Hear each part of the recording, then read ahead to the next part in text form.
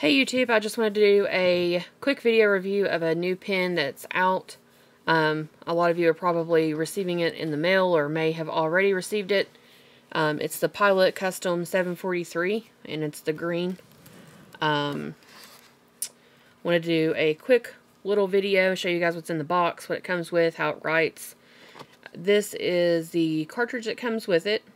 It also comes with a user and care guide and some warranty information, and then it comes with this little silk thing insert that's like an insert wrapped with a satin or like a silk, and then it comes with a bottle of Pilot Blue ink, 70 mils, and then of course the pen. So the one that I have here is a broad. I don't think that the pen is very green. They call it, it's Verdigris or Verdigris, however you pronounce it. I'm not really sure. But it does remind me a little bit more of like a teal or a jade, in my opinion. But it's a beautiful pen, regardless of what color it is. I just don't consider it green, of course. You know, it's not green like grass. But it's definitely beautiful. The body is the same body as a Pilot Custom 823, if you're familiar with that pen at all. And the biggest difference in that one and this one is that the 823 is a vac filler. So it fills by pulling up, unscrewing this back part and pulling it up. This one does not unscrew. It is actually a cartridge converter, which is why it came with the little cartridge. So when you unscrew this, it comes with, I think this is the Con 70 cartridge converter, and you just fill it up with ink. I don't really like this converter that much. I have trouble getting it to fill with it. I probably need to watch some videos and see if maybe anyone has some tips on doing it. But for me personally, I've gotten by with just doing it with a blunt tip syringe, just filling this part up and then popping it on the pen. That's how I filled it. I do that a lot of times anyway because I'm very picky about putting the pen, I know that's what it's intended for, but I don't really like putting it down in the ink bottle. Because I'm always afraid that there's going to be ink that's going to slip between. There's like a collar right here. It happens a lot on Kaweco Sports. If you are somebody who's ever had any of those, particular like the frosted coconut. One time I dipped it in ink and tried to fill it that way, and it actually got ink like around between the collar of, I guess, like the nib housing and then this part. And you could see it, and it just really got on my nerves. That may not be a problem for this pen. I don't know. If it did get between it, you likely wouldn't be able to see it because it's not really translucent. But at the same time, the syringe filling just works for me. So it's just what I've done. I got it in a broad. So I'll do a quick writing sample.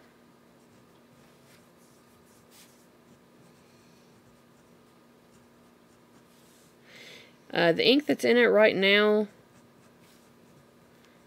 is Noodler's Turquoise.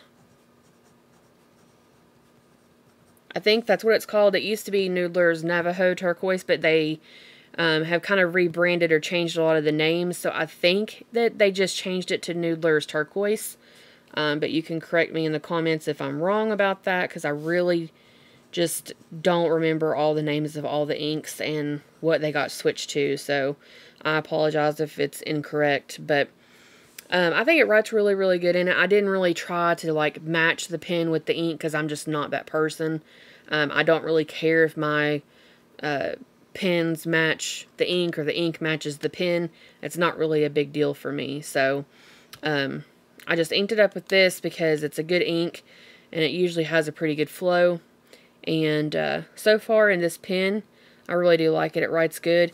Now, the notepad that I'm writing on is a MD paper product. So I think it's also known as Midori paper products. And I picked this little pad up from Jet Pens. It's got like a little notch out of the corner. And you kind of lift it up and tear it from this side. And this side has glue. And it's a nice little pad just to test inks and stuff on. Sometimes I write pen pals with it. But yeah, the pen is a lot like an 823 as far as the body. It's exactly the same. The nib size and everything is the same. It's the number 15 Pilot nib.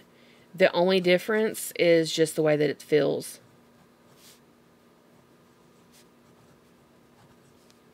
That's the only difference. And all the accents on it, as you can see, are gold. The nib itself is gold as well. And I mean, that's really all I can say about it. It writes very smooth out of the box. It didn't need any tuning or anything like that. It just writes perfect. But if you're someone who maybe has purchased an 823 and maybe you got rid of it because you just didn't like it, because you don't like vac fillers, then this might be a good alternative for you, because this does come in a black. The black has been available for quite a while from my knowledge. But this one is just kind of a newly released color that they have that's strictly available for North America, for the US. So I don't know if you would be able to get this if you're in a different country. It's possible, but you probably have to order it from a United States retailer to get it, I'm sure. But right now, a lot of places are out of stock on it, so, but I'm sure that they will eventually restock it. But yeah, it's a great pen. I just kind of wanted to do a quick writing sample and just kind of show you guys what it looks like on camera. It maybe, it could look different in a lot of different lights is the problem, because the pen is just, it's just one of those types of colors. To me, it looks a lot like a jade, or like a really, really deep green, like a turquoise that leans more green, if that makes sense. Because there's turquoise stones that, in my opinion, kind of almost look like a really bright blue, like this right here. Or like a robin's egg blue almost. And there's the ones that have like a little bit more of a darker pigment, so they almost lean a little bit blue-green or teal. And I feel like that's this pen. The band that goes around this part, where it's gold, and it has this little spot that's between this gold band and this gold band, is really unique too, because it's like it has some of the darker colors, but then it also has like a lighter, which is really unique and really pretty. But it has the standard Pilot little ball clip, and, you know, nothing particularly fancy, other than the fact that it just has a superb nib and writes really good. So if you are looking for a good Pilot pen that's comfortable to write with, but you're looking for something that's maybe a little bit more on the higher end, like you're wanting to get into gold nibs, a lot of people start at like the Pilot Vanishing Point because it's a really reasonable price. Some people go with the Pilot Custom 74. And it's also a really good pen if you're trying to get into gold nibs. If you have those and maybe you're looking for something a little bit more, or you're just a really big fan of Pilot nibs, then this might be a good alternative if you just don't like vac fillers. A lot of people like the 823 vac fill because it holds so much ink, and because they can kind of, you know, close that off and prevent leakage and stuff like that on planes. I'm not really a big person that goes on planes, so I don't worry about that. That's not a concern for me, and I just don't really care for the vac fill that much. I've had two different ones, the TWSBI Iris and then the 823, and I parted ways with both of them. I just felt them very cumbersome to clean. But I'm also a person that does like to change inks fairly frequently. I don't really have like a set of, 5 or 10 favorite inks that I switch between. I just kind of go where the road takes me. So if you're someone who likes to switch inks a lot, you might find that the vac fills are a little bit hard to clean, or that sometimes there might be like residual ink color. That could also cause some OCD issues if you're like me.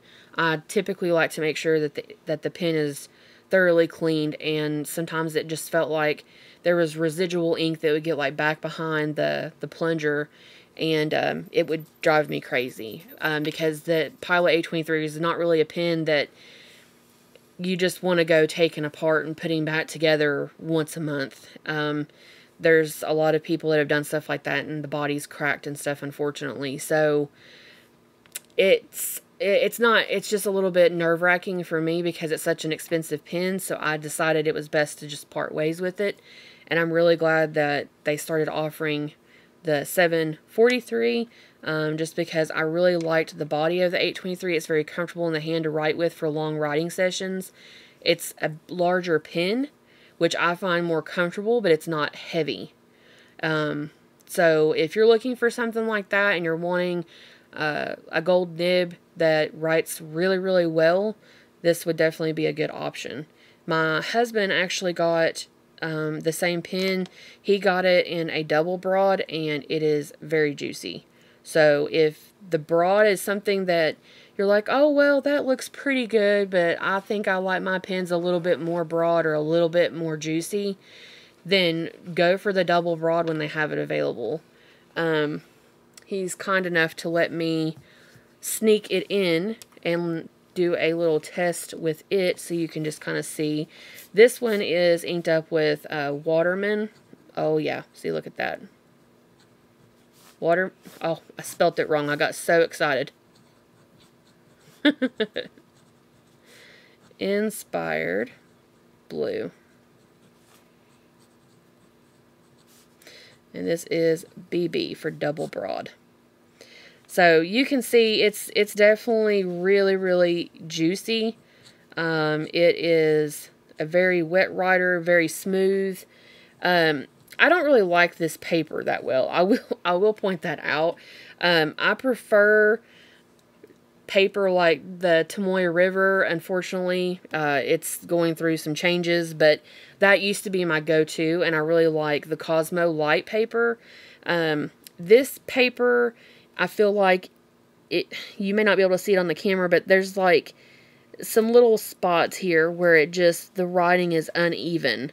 I know it's not this pen because the pen is perfect. We've tested it on a lot of different ones. That's my husband's name. But yeah, it's definitely the paper. I might have some Tomoe River that I can also show you, just to give you a little bit of a better example. That is going to be wet, but I don't care. It'll be fine. So we'll just put Pilot Custom 743 double broad. And hopefully it's showing up on the camera, just how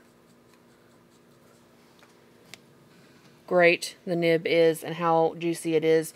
I mean, it's definitely a broader line. Like, I'll do just a couple of straight lines, and then we'll do some X's and a couple of the figure eights. And what I'll do is return that back to my husband, and I will take my pen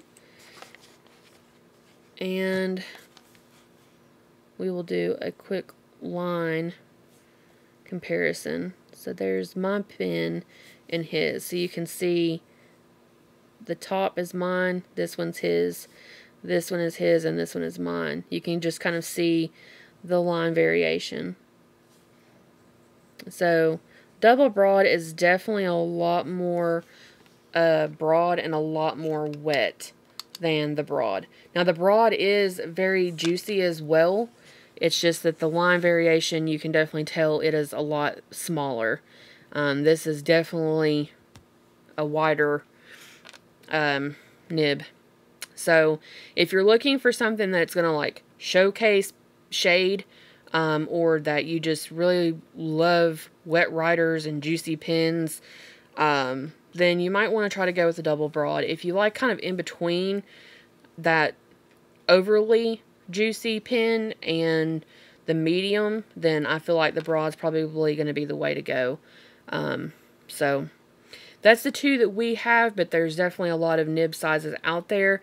If I'm not mistaken, I think that this one is offered in the extra fine all the way up to the double broad and maybe a falcon nib, but I may be wrong about that. So don't get mad if it's not right, because I may not be correct. But it seems like I remember it being offered all the way up to that. So, anyway, I will let you guys go. I don't want to go on rambling more than I have, but I just wanted to kind of do a quick video for you guys to see the pin on film, just to get an idea of what it looks like. There's been a couple of people that have done some shorts and stuff of it, and retailers, but I just wanted to get it open on the paper and show you guys what it looks like on camera. So thank you so much for tuning in and watching, and I hope that you have a great day. Bye.